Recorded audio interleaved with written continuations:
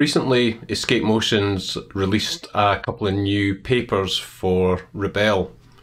Now that's not something I would normally do a video on, but these ones caught my eye because they were actually wood textures rather than paper textures.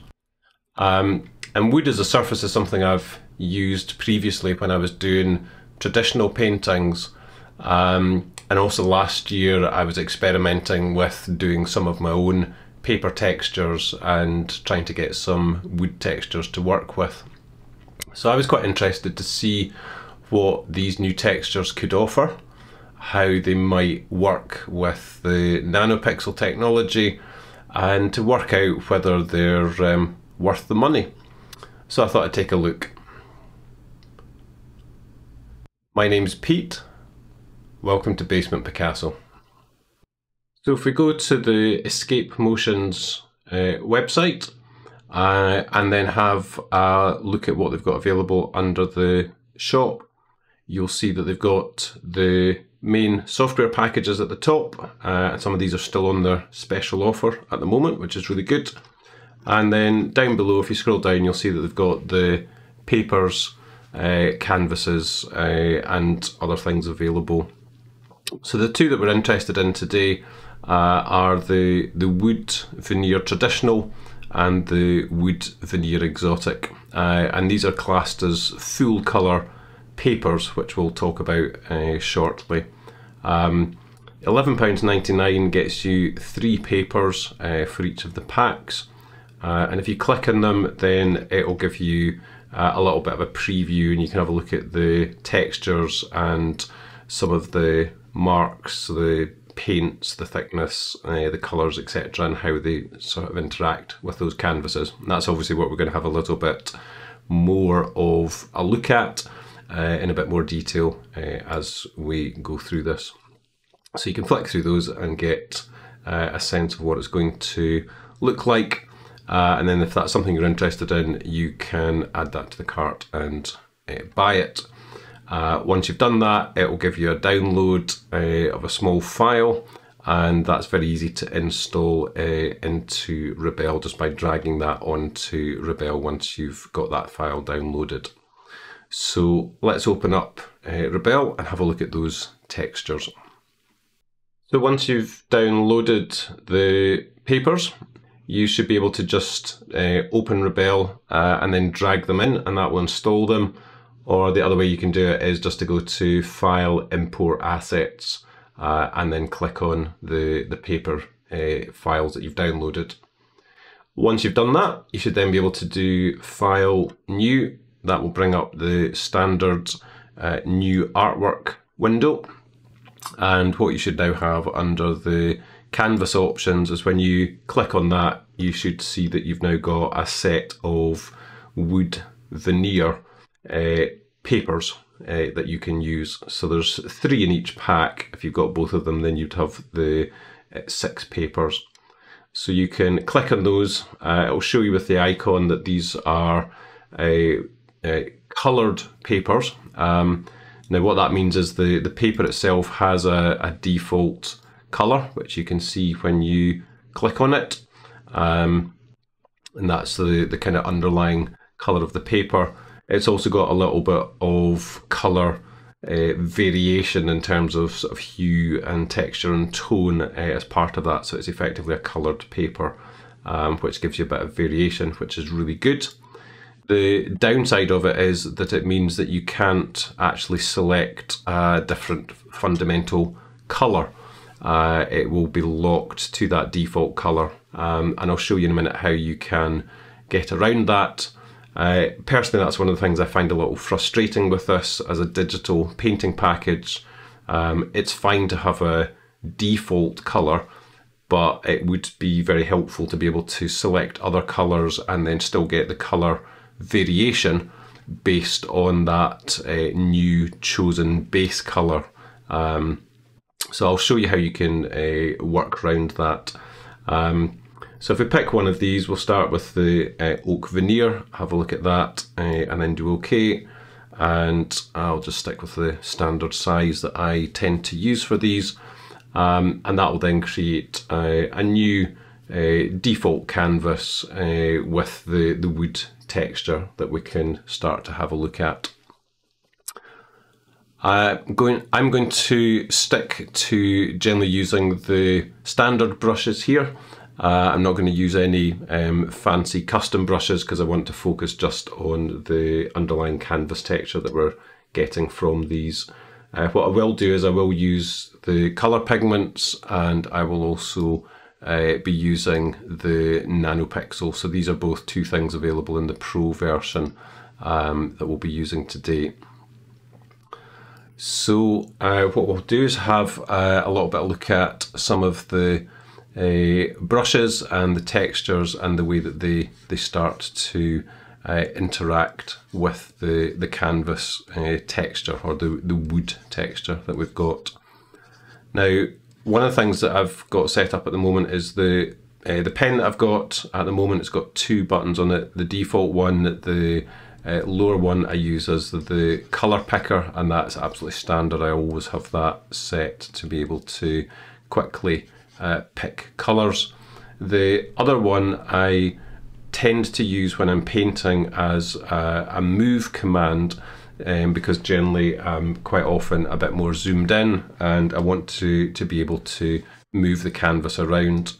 But with the wooden textures, one of the things that's quite good is to actually be able to erase.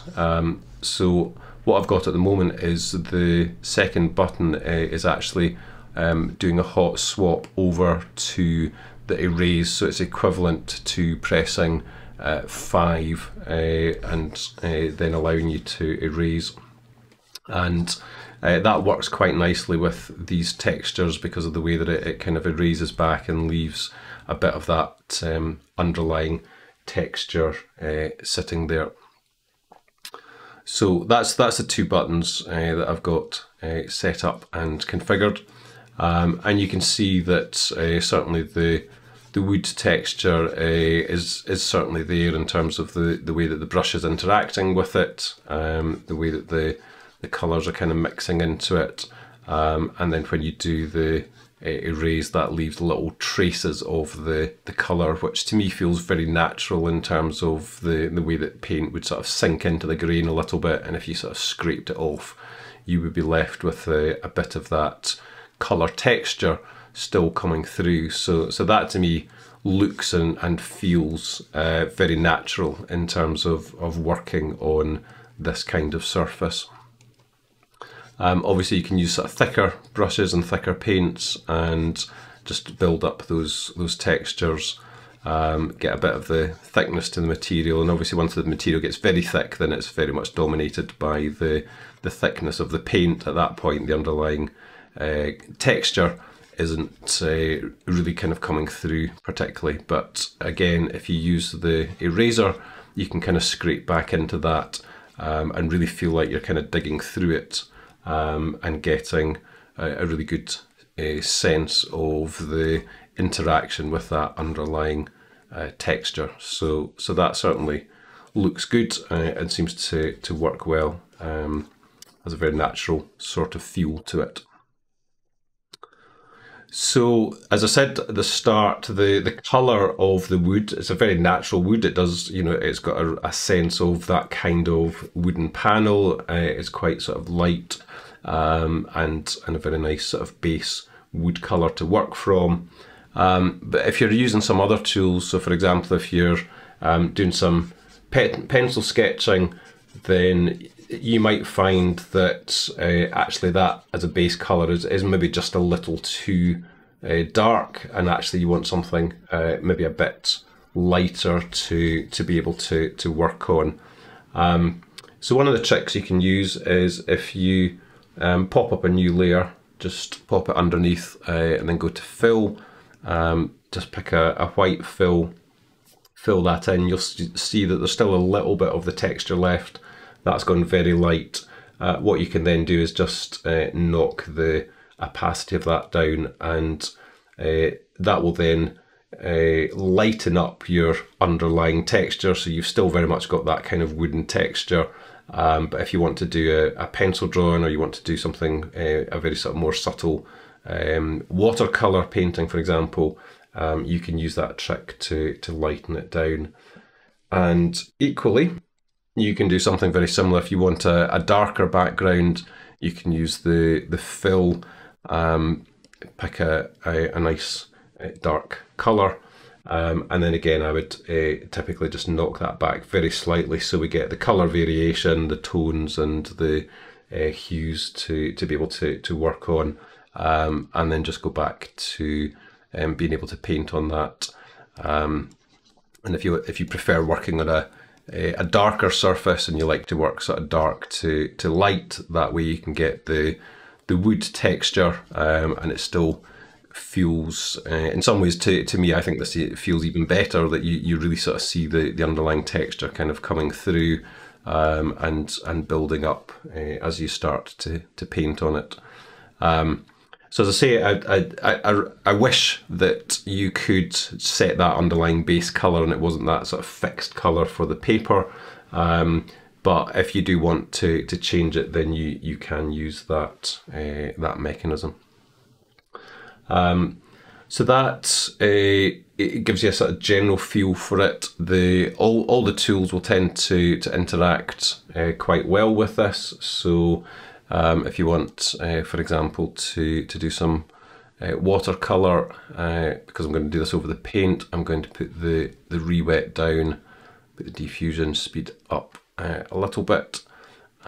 We should then be able to just put some colour down on that, and hopefully you'll see that runs down. It's obviously interacting with the paint and the thickness of the paint, but equally it's picking up the underlying canvas texture, and certainly in terms of feeling like it's interacting with the grain and picking up in the sort of thin wood texture and grain, that certainly seems to work pretty well.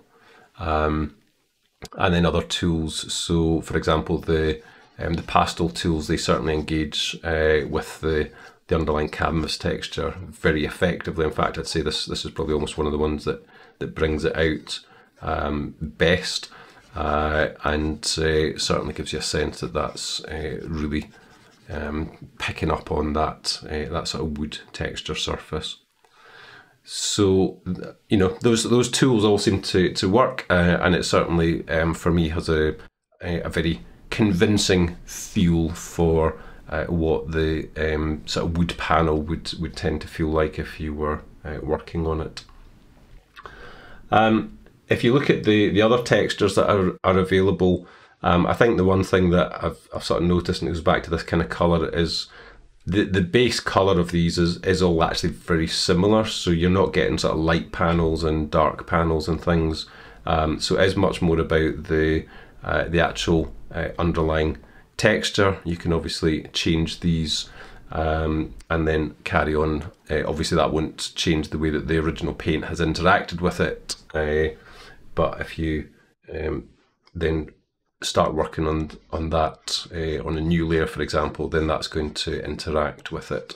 And again, in terms of the feel of the brush and the way that it feels like it's kind of floating over the surface and just interacting with that texture, to me these really do feel very, very convincing and really very satisfying to work with as a texture.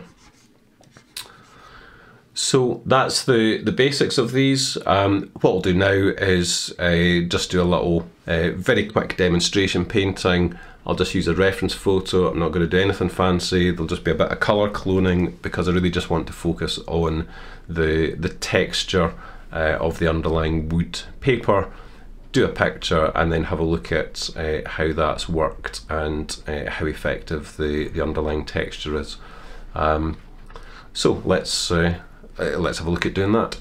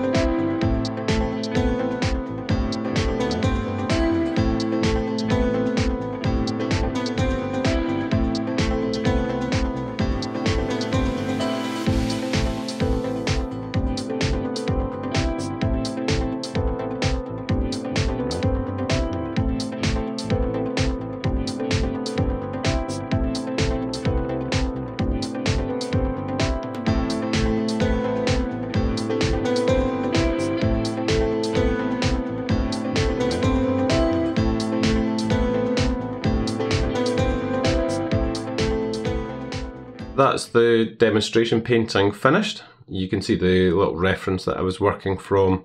A very quick painting just to look at the textures and how the brushes were interacting with that paper, and we can certainly see that it's really brought out the sort of wood grain texture and the way that we were looking at things earlier on. We can export that image, and when you export it using the nanopixel technology, there's a couple of options there that you can use. So when I was painting the picture, I had the paint texture set at 5, and that was certainly bringing out a little bit of it. But you can adjust that as you do the export.